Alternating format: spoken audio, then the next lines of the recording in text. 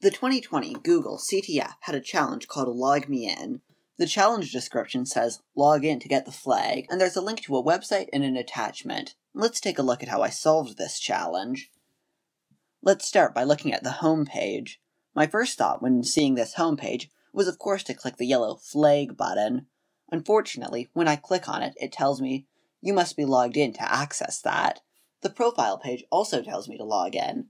We can access the rather generic home and about pages without logging in, but they don't appear to be helpful right now. Clicking on log in allows us to log in, but there doesn't seem to be a way to create an account. We'll probably need to find a way to bypass this authentication check or determine a working username and password combination. I tried just entering in some common username password combinations, and admin unexpectedly actually worked. Unfortunately, when I clicked flag, it told me, only Michelle's account has the flag. I then remembered that this is the same Michelle name that's also listed as giving a testimonial as a premium customer on the About page. It looks like we're going to need to figure out how to log in as Michelle. Alas, my luck had run dry when it came to guessing Michelle's password. Next, let's take a look at what happens when we log in with the correct username and password in detail. The login page is just a simple HTML form. When the submit button is pressed, a post request is made to /login with the username, password, and a CSRF, or cross-site request forgery, token. However, the CSRF token isn't actually set to anything and just ends up being an empty string. Interesting. In the HTTP response back from the server, we are redirected to the profile page /me. However, two cookies are also set, session and session.seg.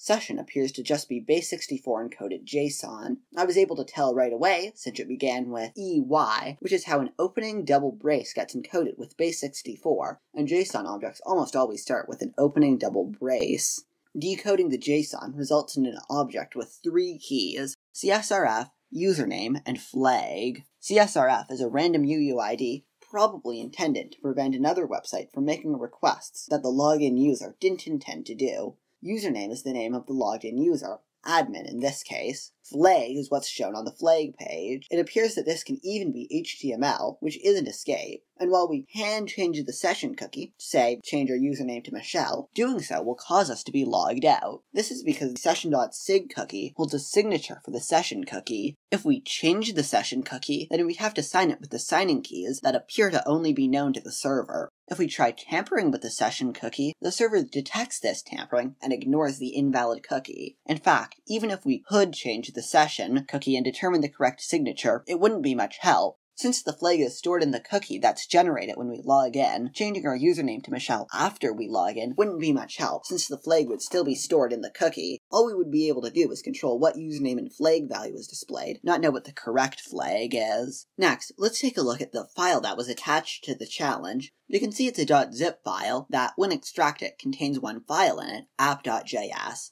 This file was last modified on November 30th, 1979, according to the zip metadata. I didn't actually notice this modification date when doing the challenge. I only noticed it while writing the script. Perhaps it means something. It looks like zip files store time in a legacy DOS format, and all zeros in this legacy format equals November 30th, 1979. Nope. Anyways, let's take a look at app.js. It's a pretty simple Node.js server, written using the Express framework and using MySQL as the backend database. This is the backend server we've been interacting with. We can see that there's a flag value, which is presumably changed to the actual flag on the CTF servers, and a target user is set to Michelle, which we learned about earlier. Neat! We can also see that the session cookie is signed and verified with the cookie session and cookie parser libraries. This code is probably okay, as the comment even says, don't even bother. Next, we see the body parser middleware is used to parse query strings. Express doesn't have support for parsing form bodies into objects built in, so you have to use the body parser middleware to do it. Interestingly, extended parsing is enabled. Extended parsing accidentally being enabled was the issue in another challenge, Pasteurize. When enabled, it uses the QS library to automatically parse query strings into objects. For example, A opening bracket B closing bracket C is parsed as an object with a key of AB and a value of C in normal mode, but in an extended mode, it's an object with a key of A and a value of another nested object containing the key B and the value C. Arrays can also be constructed with this extended syntax. Accidentally using extended mode can result in what code thinks is a string actually being an object or array, since JavaScript doesn't have any static variable types.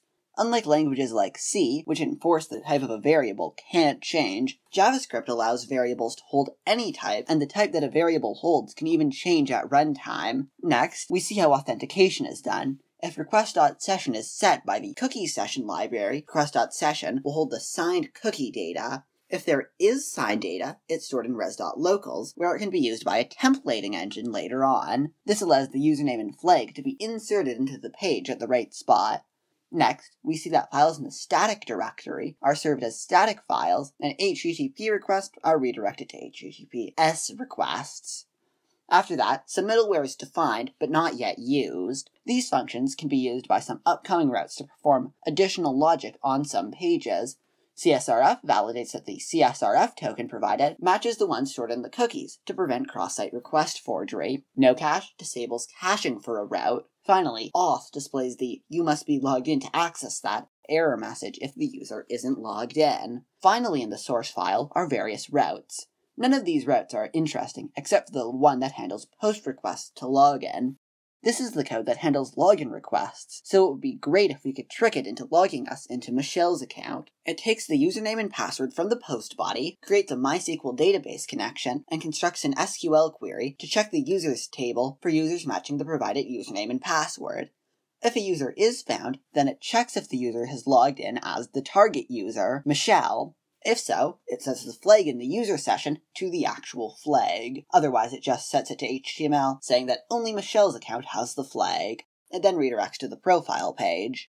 Let's take a closer look at this login handling code. When I saw that the username and password were being used directly from the body object there, I remembered that extended parsing was enabled. Perhaps we could exploit this by making the username or password an object or array instead of the string that's probably expected here. Let's log out and open up the Firefox DevTools. I'm switching to the Network tab and logging in with admin. I can right-click the request and click Edit and Reset to modify the data that gets sent along with the request quite easily. This feature is pretty neat. I can edit the request URL, headers, and body. I can change the username string to an object and see what happens when I send the request. It looks like this results in an error message saying, "Unknown error, bad field error, unknown column ABC and where clause." It looks like we were able to inject ABC into the SQL query unescaped, but can we abuse this to log in as an arbitrary user? Well, let's take a look at what exactly is going on with the database access in app.js.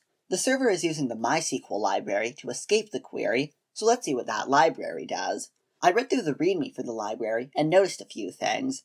The documentation says you can use question mark characters as placeholders for values you would like to have escaped. It also notes that it isn't using prepared statements, which the library doesn't support. While prepared statements are implemented by the database and result in replacement of the question mark with the corresponding text securely, this library is just transforming the raw SQL and sending that modified SQL to the database. This has the benefit of supporting some additional features here that we can take advantage of. The library has several interesting ways that values are modified before being inserted into the SQL. It says that strings are safely escaped, but we can also pass in arrays and objects. Arrays are converted into the syntax for SQL lists or group lists if they're nested. Objects with a toSQL string function will have that function called and the return value inserted into the output SQL. And objects without a toSQL string function will result in each key value pair being transformed into the key, followed by an equal sign, followed by the escaped value. This was probably intended to allow usage where the keys were controlled by the programmer and the values by the user, but we can control both the keys and the values. At this point, I installed the MySQL and QS library locally and started playing around with various inputs so I could see how my strings were parsed by QS and how MySQL escaped the various objects.